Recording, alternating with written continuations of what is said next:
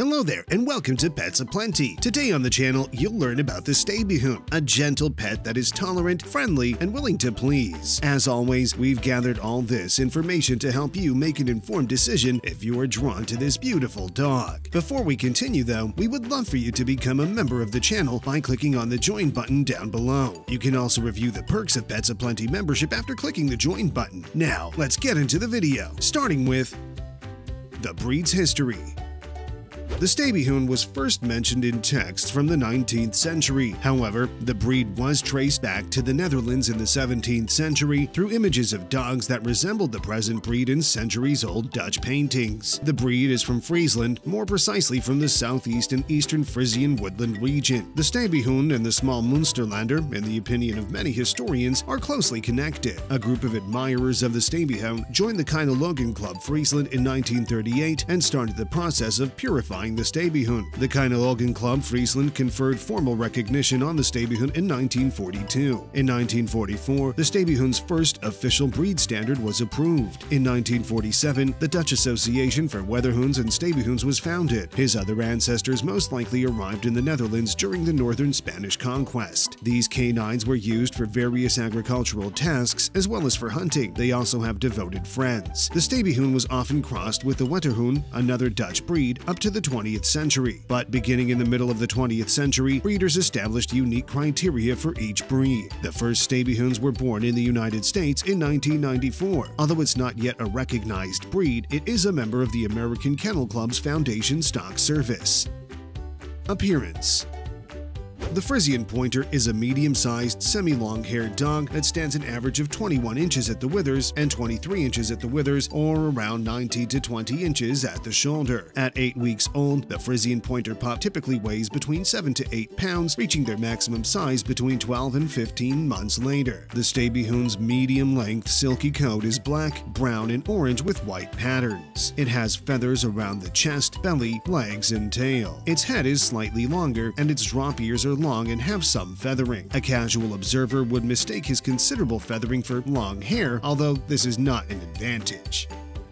Temperament.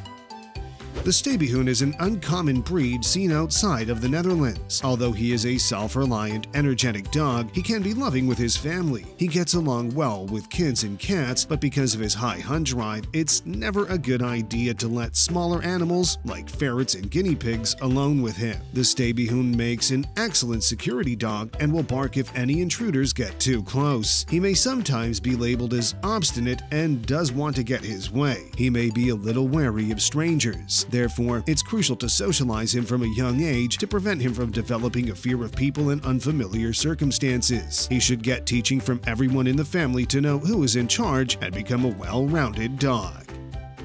Socialization.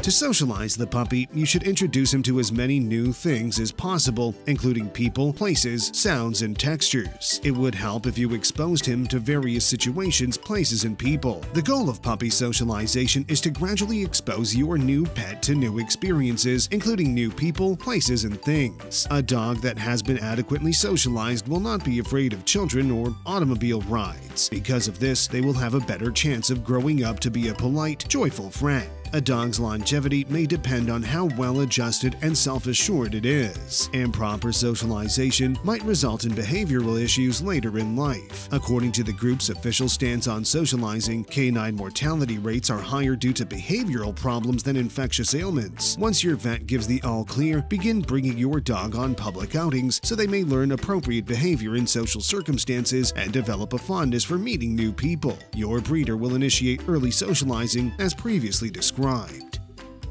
Grooming.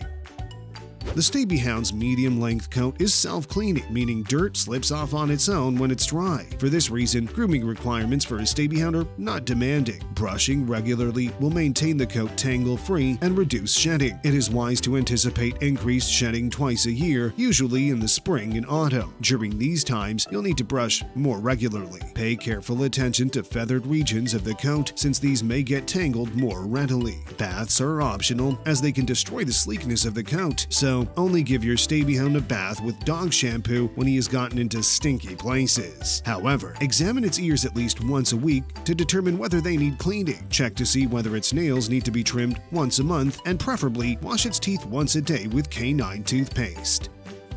Exercise.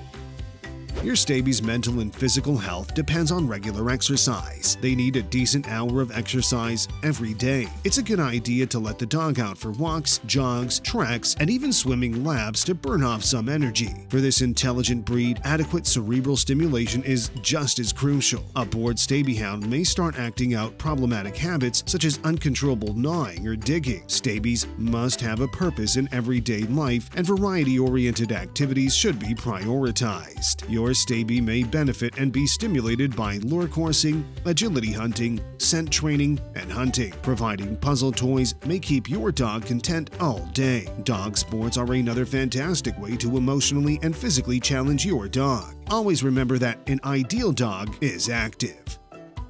Training. The Staby is eager to please and learns quickly with kind and encouraging training. To inculcate excellent manners and stop undesirable behaviors from arising, try to start training and socializing your dog as a puppy. Stabyhound often react well to training methods that include positive reinforcement, such as sweets and compliments. If you're overly strict, they can stop listening to you and stop trying to learn. Under excessive pressure is never a good idea, but a competent coach is crucial. Additionally, start early to introduce your Stabyhound to various people, canines, and environments. Positivity increases a dog's comfort level with strangers. Although it exhibits considerable caution around strangers, this breed typically gets along well with children and other dogs. Diet and nutrition. The Stabyhound should thrive on high-quality dog food, whether commercial or homemade, under the direction and agreement of your veterinarian. Certain dogs need specific meals depending on their age, amount of exercise, and other variables. Discover which foods fit the bill for canine consumption and which don't. All diets must be suitable for the dog's age. Watch your dog's weight level and calorie intake, since certain dogs are prone to obesity. Keep an eye on treats and other food to stop your dog from overeating and putting on too much weight. Treats may be a valuable training tool, but offering them in excess might lead to obesity. You should also make sure your dog always has access to fresh water. See your veterinarian if you have any worries about your dog's weight or nutrition. Health. Despite its limited number, the Stabyhoun is a highly healthy breed. However, it is susceptible to certain illnesses. Responsible breeders examine their stock for epilepsy, hip and elbow dysplasia, patent ductus arteriosus, and brain dysfunction. The ASA's breeding program aims to limit these incidences as much as possible, but it won't be easy since the reasons are not always evident or genetic. For a long time, the Dutch have been working to eradicate hip dysplasia by prohibiting club members from breeding dogs exhibiting any symptoms of the condition. Taking your dog to a veterinarian is vital for monitoring its health and keeping overall sound health.